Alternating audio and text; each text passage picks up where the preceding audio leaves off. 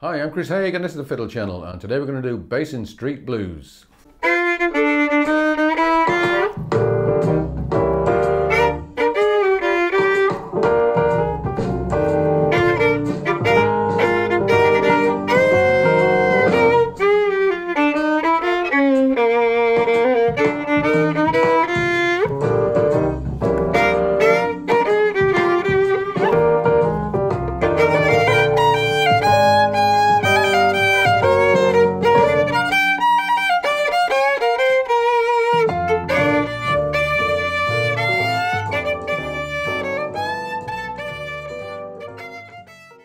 Basin Street Blues was written in 1928 by Spencer Williams and was recorded the same year by Louis Armstrong, and it quickly became a jazz standard. Basin Street itself is the main street of Storyville, which used to be the red light district of New Orleans. This is a useful number for a fiddle player to know, especially if he or she doesn't exclusively play in hot club bands. Because all jazz players, kind of mainstream jazz players, will know this, and if and when you play with these kind of people, then this is what they will want to play. I suppose it's far more at the early jazz end than modern mainstream jazz, but certainly everyone's going to know this. So I'm going to show you the basic melody, a few things you can do with that, and 3 different approaches to soloing on it. The key B flat is not the friendliest of fiddle keys, but if you're going to play with the kind of musicians that are going to know this, then you're going to need some B flat tunes. So let's go slowly through the verse, and incidentally it's not a blues in that it doesn't have it's not a 12-bar sequence, and it doesn't have the standard 32-bar format.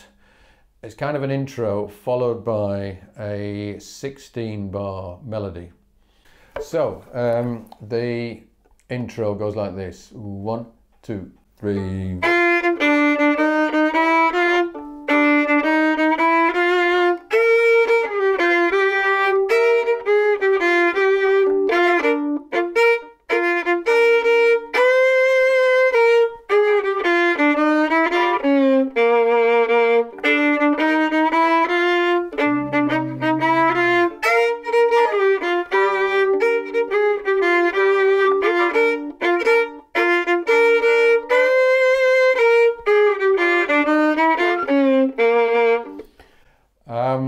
Something to say about the first line. We've got a repeated phrase. If it's being sung, then the voice will do da, da, da, da, then the band will do, and then the voice does da, ba, da, ba, da, da, band does. So it rather depends on the instrumentation that you're playing with as to whether you repeat these lines. It's probably better. A pianist, I think, would naturally do an answer for you. A 4-piece band would probably provide an answer. If you're just playing with a guitarist, then it might be a good idea to maybe do the...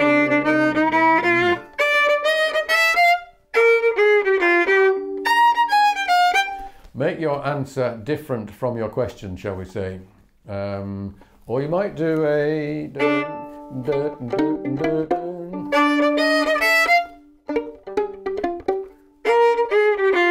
Something like that, just to make it more interesting.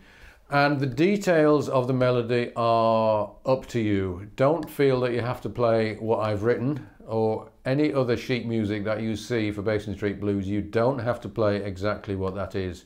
You have to follow the skeleton of it, but the detail of any jazz melody is up to you to fill in. So the rhythm, the phrasing, the individual notes are all pretty well up for you to sort out. So don't feel in any way inhibited by what's written down. Okay, then we're on to the... actually, let's just do that again. Let's do that with the backing. 1, 2, 3, 4.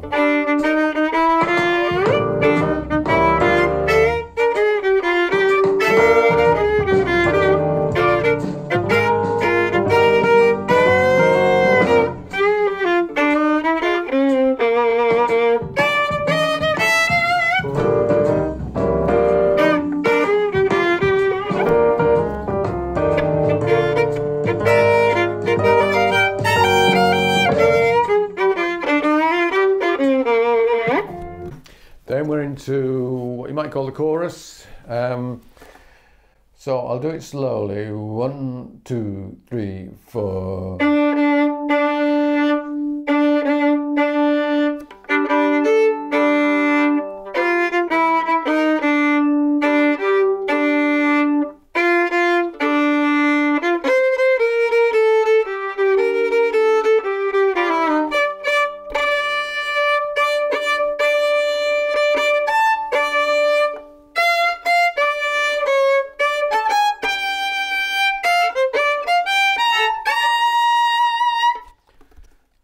And if you listen to Louis Armstrong singing this, then he certainly doesn't follow any predetermined melody. He kind of messes around with it, and that's really what you've got to do.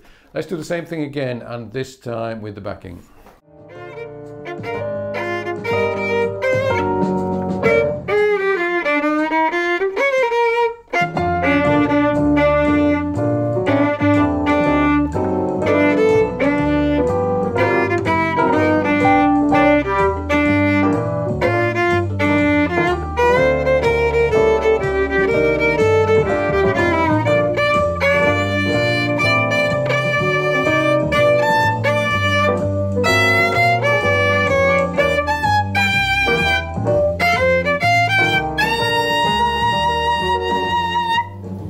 Now in this part, I think the first 6 bars are pretty boring.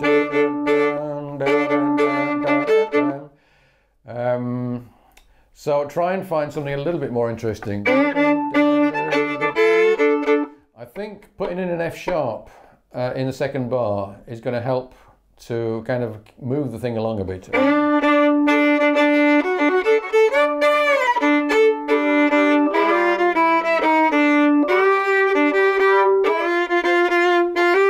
Now the next bit, the melody is interesting and important. And that will work nicely with parallel fifths. So parallel fifths is done simply by putting each finger not only on the written melody note, but also the string above. So that a C becomes a C with a G.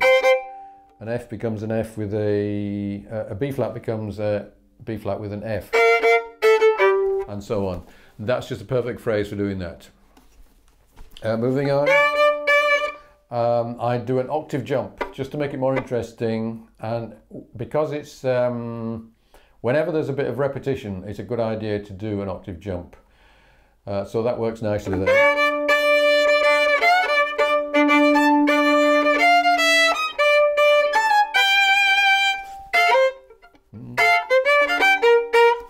And so on. And then it's into the solo, and 3 different approaches I suggested at the beginning. So one approach would be to use the B flat major blues scale, and that is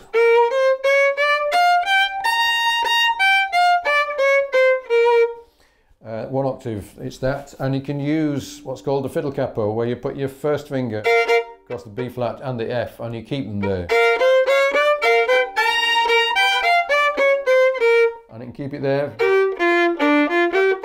for all of that. So that helps. It helps with the fact that this is a slightly difficult key if you're not an experienced jazz player. It just makes the whole thing easier. And the fact that we've got a lot of chords, let's just see how this one scale deals with all those chords.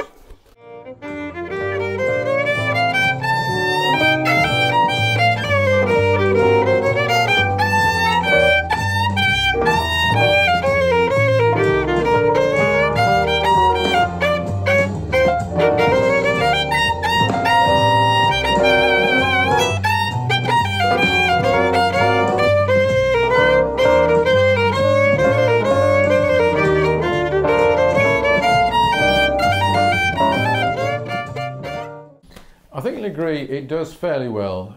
It will make you sound cool and confident even as you mash your way through the chords. Especially if you do a proper bluesy approach and do lots of repetition of very simple phrases. Let me just do it again, and this time I will concentrate on being Stuff Smith.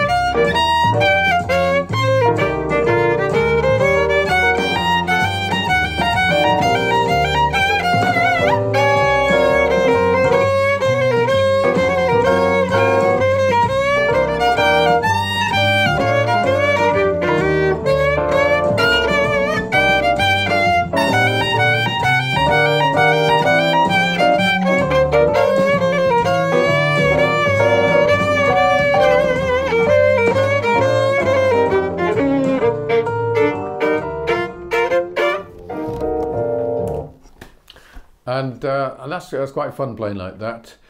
The kind of the diametrically opposed approach is to follow the chords all closely, which takes more energy.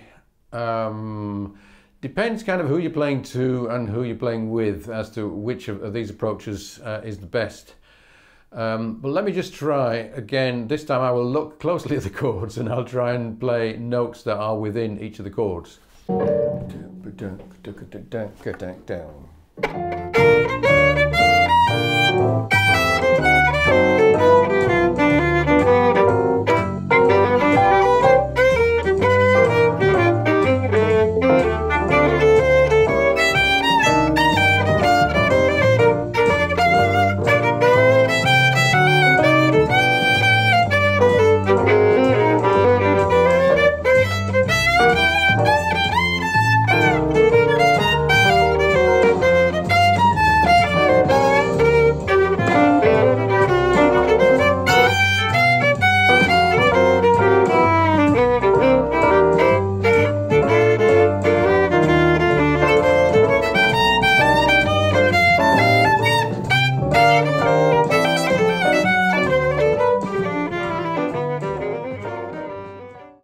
And so on. It uses a great deal more brain power doing that. I would say a non-jazz audience would find that probably less easy to follow.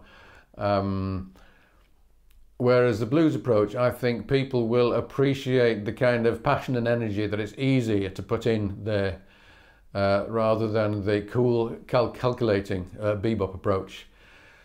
There's one final approach, and that is to kind of follow key notes within the melody or within the chords. So let me just play it without the chords, and I will just kind of try and point out the key notes.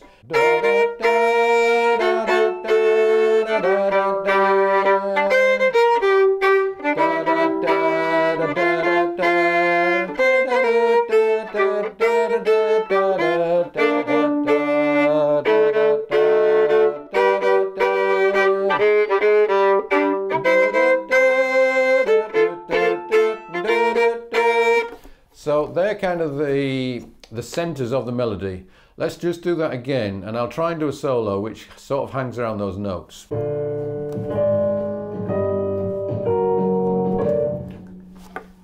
Here we go.